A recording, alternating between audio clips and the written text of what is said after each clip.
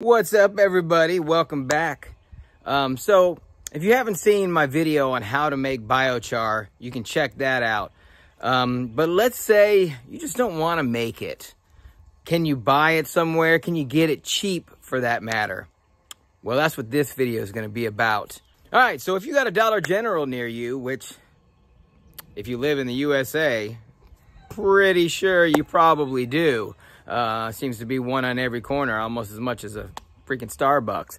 But anyways, let me show you this product that you can use to make your own biochar.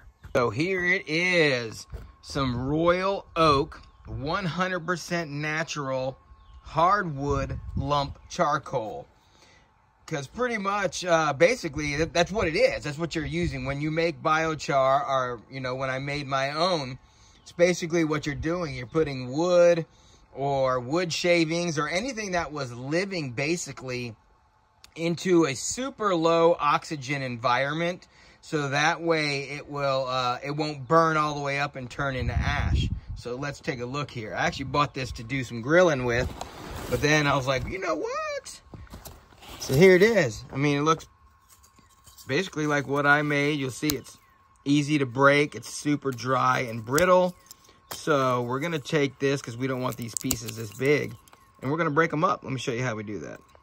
Got my bucket here. Now I'm going to take this charcoal. I'm going to dump it in the bucket. So I don't know if you see all those dust particulates there.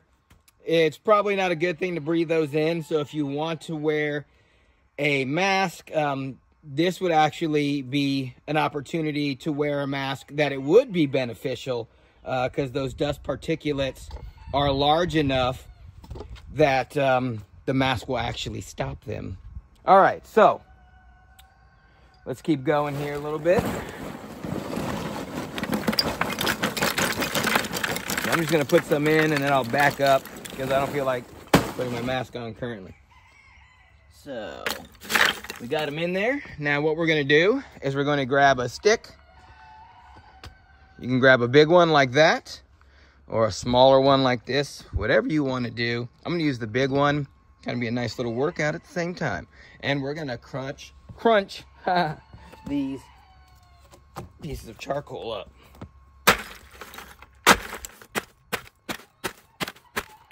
As you can see, this is making quite a bit of dust.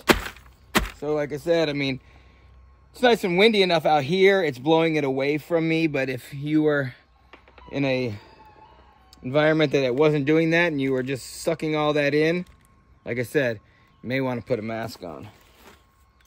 Your choice. I'm not a medical professional, so, you know, but then again, yeah, I'll just leave it at that. Trust them if you want. Let's see. All right, so it's starting to break up pretty good. Getting them into these, you know, smaller pieces like this is kind of what we're looking for right here. Maybe a little smaller, but it's looking pretty good. So I'm going to keep busting these up, and then I'm going to put them into a solution to activate them or inoculate them or colonize them, whatever you want to call it. Because just like I said in the last video, you don't want to take this and put it straight into your soil, because it will absorb everything good out of it, and then your soil will be in worse shape than it was before you put it in for, you know, anywhere up to a year, year and a half even. So we don't want to do that. So what I'm doing here is I went ahead and what I had in the bucket, I dumped in here, and then I'm gonna go ahead and I'm gonna pick these bigger pieces out. I'm gonna throw them back in and crunch them up some more, just to get them down to, you know, smaller sizes, like what I would like to have. I hope I'm not in the way of the camera currently. If I am, I apologize. So from time to time, you're gonna find pieces like this in there. And even when you make your own, this happens too. This is stuff that just didn't get enough of the moisture out. It's not burned down enough. So we are not going to use this in our biochar. this is what I got. That was about a half a bag of that charcoal. And as you can see, got it all nice and broke up into these pieces. And now what I'm going to do is I'm going to put some of my spring water in here. Then I'm going to put some whatever green I can find lying around. As green stuff starting to pop up out of the ground now. I'm going to put some coffee grounds in there. And then, of course, I'm going to pee in there, because when the process of doing this, when it does, is it actually will suck all the nitrogen out of the wood. So what's one of the best sources of nitrogen? Well, if you guessed pee, you'd be right. So we're going to do that. And for those of you that don't use urine, I know there's people out there that are into urine therapy. That is not my cup of tea. Not drinking it, but I will put it into the water that I put on my plants. I'll put it into the charcoal that I'm making biochar out of. Now, of course, if I'm using it in the water, I'm not going to put it on things that I'm going to eat right away, like lettuce or something like that. But plants that are going to be in the ground for a lot longer, sure, I'll use it. And if I do use it on lettuce, I will stop at least 2 weeks prior to consuming it. So there's that. What I've done is I went ahead and I split the charcoal into 2 separate tubs, because what I had in that bag, once I added the water, it was overflowing. So now I've already got the coffee grounds in there. And look at this. Look at all this green. So a week ago, when I did that one, basically the only green I could find was holly leaves and the occasional little piece of grass that was popping up. And look at this. I mean, this stuff is everywhere. A week later, crazy how that works. So what I'm going to do is I'm going to take this. I'm going to put some in here. And actually, I'm going to put some in the original one I made. I mean, why not? All of this will break down. And then, like I said before, I'm still going to make some of that swamp water. So whatever I have left over, or I'll just go get some more, because there's so much of it everywhere. Go ahead and put all this in there.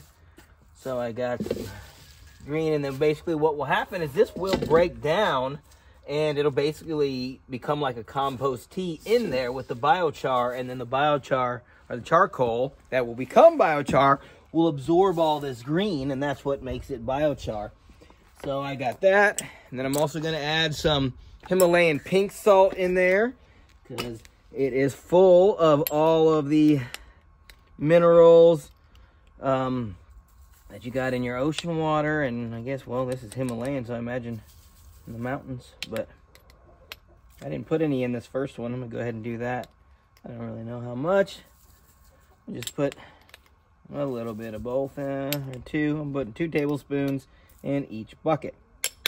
So they now have coffee grounds, they have some green, they have some Himalayan pink salt. This one has some urine. These don't yet, but they will. And then what I'll do is, just like with that one, we'll take and get that all down, pushed down in there into the water, so that way it will help break it down. And then I don't know if you saw the difference before I did it, but as you can see here, this is how you can tell too, but all of this is still floating on the top, whereas this, you'll see, it's not really floating as much anymore. It's starting to absorb that water and all that goodness as it gets ready, because like I said, this has been in here a week now. This is the stuff I made myself, and then this, of course, is brand new, as you see there. Now we might need a little more water. All right, so hope you enjoyed it, and if you want to make your own biochar on the super cheap, because you don't feel like making it yourself, or maybe you just don't have the ability to start a fire and to do all that. Maybe you're in an apartment. I don't know. You just want to do something in your potted plants, or maybe you just need enough for some raised beds. Then I recommend going to the Dollar General or anywhere else you can find that 100% hardwood or wood charcoal and make it yourself. Peace.